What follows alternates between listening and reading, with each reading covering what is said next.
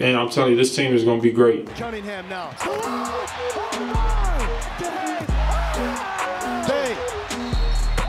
Joins Houston. This team, we got a lot of great pieces, and I'm excited to be, here, a part of it, and just building something, with this team. So, not only with just him, but with everybody, we just continue to stack days and practice and continue to get better. Floater. He's looking for the lob.